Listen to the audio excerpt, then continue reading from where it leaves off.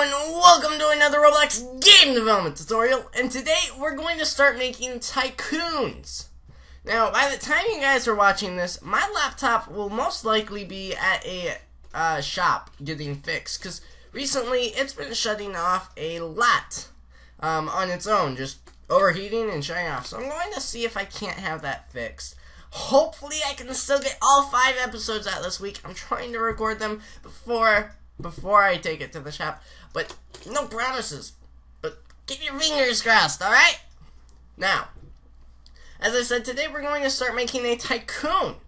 So, our first step is going to be getting rid of everything we made for our last project. That includes this local script, that includes this 2D game, that includes this enemy, this laser, this script, this update, there.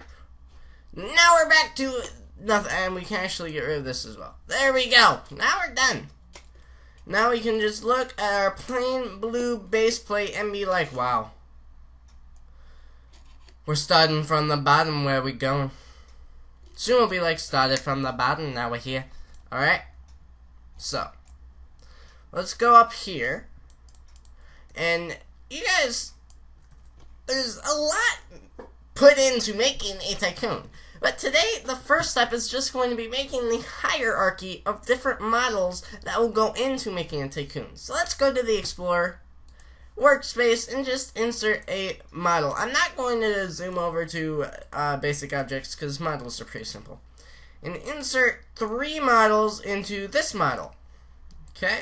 I fail. What did I just do? Delete that model. Model, model, model. There we go. Alright, now this model, we're going to name it Tycoon. The model under it will name products. The Tycoon under that will name purchasing. And the Tycoon, or the model, not Tycoon, the model under that we will name bricks. Or actually, money bricks. Now, let me explain quickly what each of these are going to be used for, and then we're going to be done with the episode today. I know it's short, but with the fact that my laptop's going to be at the shop, I have to make these quick so that I have time to make all of them. Alright, so the first one is Tycoon. Tycoon is the grand, huge one. It's what the actual everything else in the Tycoon is going to be in.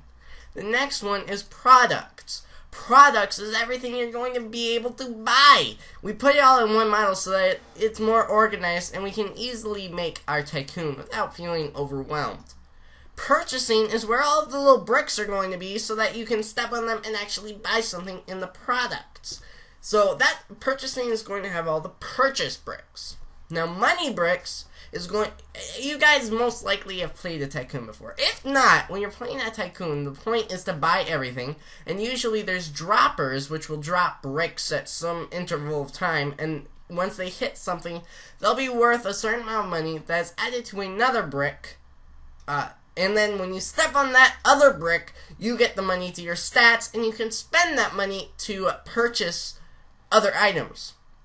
You usually have to purchase these droppers with one of them starting out as being free. You can also sometimes buy upgrades, which increase the value of the bricks as they fall. So, money bricks are going to be where all the bricks are that are falling, and when they hit the ground will give us money.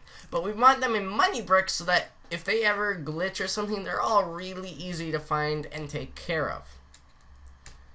So that's what all of this is for. Tomorrow, we're going to work on actually giving players money and a couple other values that they'll need. And we'll be pretty far along, hopefully by Friday, if I'm still able to make videos. Alright, thank you guys for watching. Don't forget to hit the subscribe button. Please hit the like or the dislike button, corresponding to how you felt about this video. And I will catch you guys later.